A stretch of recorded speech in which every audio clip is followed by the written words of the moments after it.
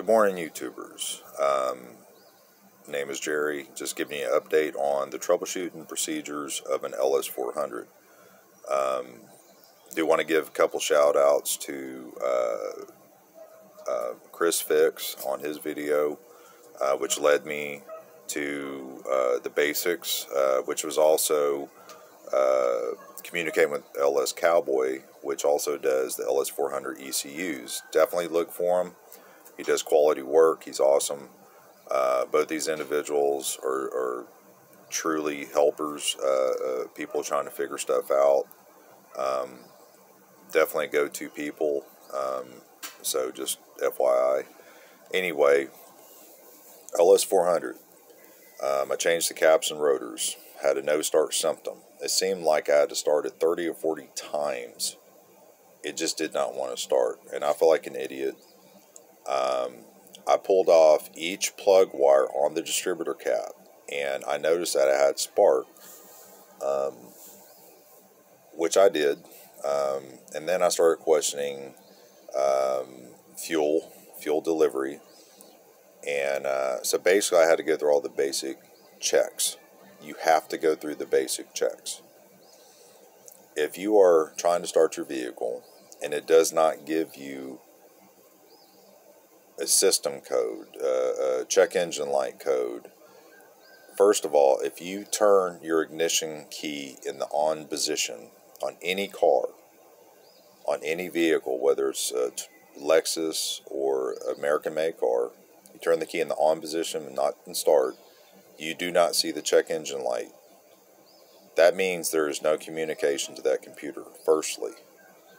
If that check engine light is not on, when you turn it in the on position, there is no communication, meaning there's something wrong with your ECU. If you do have it, that means you have communication, meaning that it is working. Mine had the light on, so I was discarding that. Tried to start it. Sometimes it start, sometimes it wouldn't. Seemed like forever for it to start. And then it would start. On an LS400, if it starts, but it runs horrible, it sounds like it's got a lot of back pressure on the, well, in my situation, on the exhaust. It sounded like it was coming from the back. It sounded like a tank. It just ran like a tank. It ran horrible. These are symptoms of, you know, something out of sync, timing. So, first of all, it didn't want to start. And when it does, it might kick a code for a cam position sensor. In my situation, it took forever for it to kick up a cam position sensor. But the crazy thing, when I found everything out, it wasn't. It's basically the computer knowing that the cams are out of sync. Something's off. So, I went through Chris Fix, you know, his video, and you got to think basic. I talked to LS Cowboy, and he's pretty awesome. Again, strength is in numbers and friends. Don't listen to the yahoos that don't know a damn thing. But anyway, the main thing what you want to do is do your basics of spark, fuel, or air. Make sure there's no constriction or restrictions in the air. 9 times out of 10 it's not, but not to say that there's not a, I don't know, a wasp's nest, mud dauber's nest built into the throttle body or intake and stuff like that. You never know. There are crazy things that happen, and that's not to say that there might be an electrical burnt wire, but just do your basics. Make sure the air to the throttle body is clear. Make sure it is open. Those are less likely to be the problem. The second thing, don't overthink the fuel situation. You can go to O'Reilly's or AutoZone and get the banjo bolt and the fuel pressure and make sure it's got all this pressure and all this other stuff. You just need to know if you got fuel. There are 2 lines on the side of the motor on the driver's side. One's a hard line, and it's got like looks like a brake, like a bolt that goes into another metal sleeve, and that's a hard line. And then there's a rubber line that is next to the dipstick tube, and that is your fuel. The hard line is the supply.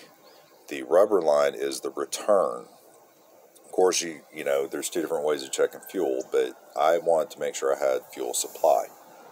So in my situation, I broke the line open, turned the key in the on position, and I had fuel.